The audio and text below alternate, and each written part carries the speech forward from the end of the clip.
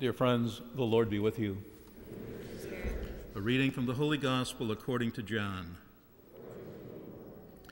John the Baptist saw Jesus coming toward him and said, "Behold the Lamb of God, who takes away the sins of the world.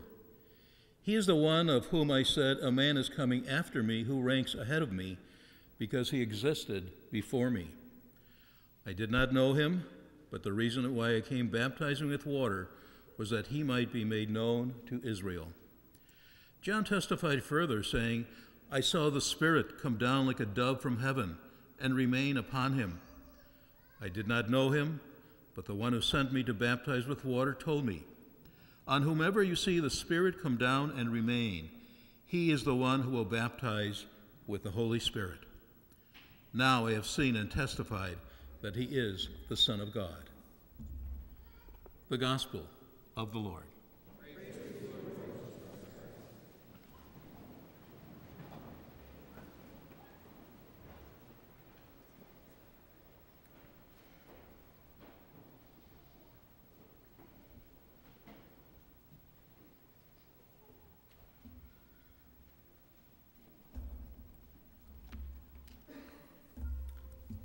Have you noticed? The uniform changed colors. We're now in the season of ordinary time, and this season will be lasting until March the 1st, when we celebrate Ash Wednesday and the very beginning of the Lenten season. And so we are back in ordinary time. It feels good that these past weeks, as enjoyable as they were, with Thanksgiving, Advent, Christmas, and New Year, are now past, and we're entering a time that is quieter, more settled, or just plain ordinary. We can sit back and relax after all the hustle and bustle that we've experienced. However, when we hear today's readings, we might become a little anxious. These readings aren't what we might call festive, but they aren't ordinary, and sometimes they can be unsettling. They're all about an invitation, or better still, a call that we must take seriously. In our first reading, Isaiah tells us how he was called by God. God already formed Isaiah as his servant while he was still in his mother's womb.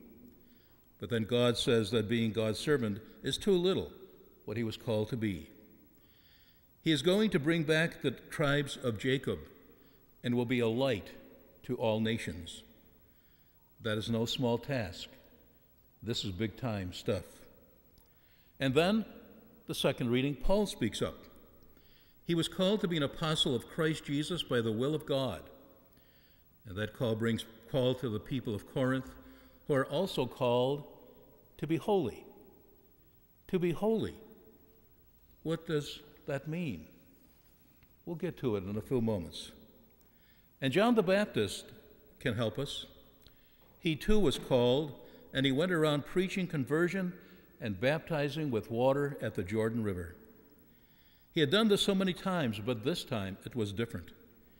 He had been told that what he was doing in preaching and baptizing was to prepare the way for someone else more important than he.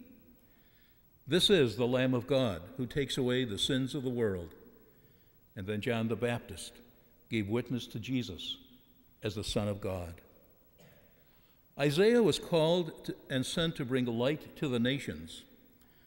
Paul, the persecutor of Christians, was called and then sent especially to the Gentiles.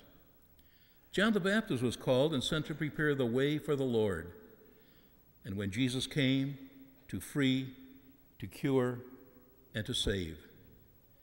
In Jesus' coming, he brought so much more, maybe more than we will ever fully realize in this life. Isaiah, Paul, and John were all called and sent. Jesus is called, and he calls all of us to holiness. That holiness is a catch, of course. The catch is that Jesus also sends us. Stop and think about how God has blessed you in your life, of how God has acted in your life. Often with the Thanksgiving holiday, we might take a quick look back and recognizing the ways in which God has acted in our lives, and we are grateful. But do we look back each and every day? God is there each day and is blessing us each day, even if we don't recognize it. Even John the Baptist, so busy preaching and baptizing, admits that he did not know Jesus until the Spirit came above in the form of a dove. Paul called the people of Corinth to be holy, and Jesus calls us to be holy. So what is this holiness? In a couple of weeks, we'll hear the gospel reading of the Beatitudes. Practicing the Beatitudes may bring holiness. Doing our work honestly and well leads to holiness. Seeing and treating others well, regardless of race, religion, or gender, may also bring holiness. Struggling to do what is right, in spite of the fact that we are tempted to do just the opposite. When you stop and think, you can come up with many actions that indicate holiness. A good place to begin, though, is every night. Just spend a few moments before you fall asleep thinking of how God has been active in your life this day. And then thank God for all the blessings. Friends, we are called by God. In our baptism, we are consecrated to God. But God doesn't leave us there. God wants to send all of us like God was sent. We are sent to make known to all the nations. But you know what? This doesn't mean that we have to leave home and go to foreign lands and become officially missionaries. It means living our life as best we can, realizing with gratitude that God is with us, loving us, and sending us to share that love with others. They were all called: Isaiah, John the Baptist, Paul, and then you can insert your name in the cleanup spot. We too are called. God bless you all. Thank you for being here this afternoon.